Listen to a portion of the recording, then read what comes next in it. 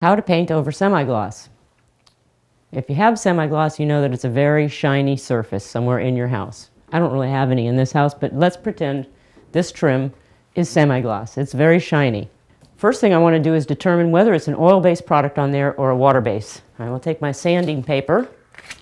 My prediction is, since it's built in the 70s, it's an oil base, and also that I've done a lot of work in this house and it's always oil based.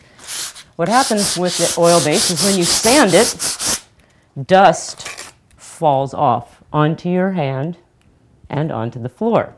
If this was a water-based product, you would end up with some latex goop on your sandpaper, and it wouldn't sand the same way. It would leave marks, not smooth it out. That's the first thing to determine.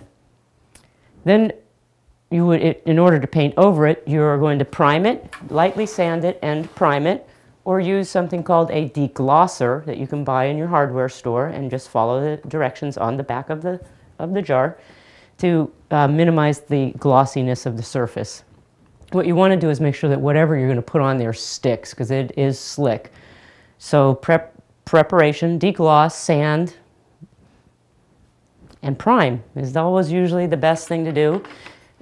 Using a water-based primer if you want to go back to water-based, and put it on the whole semi-gloss surface, and then go on and do whatever it is you want to do.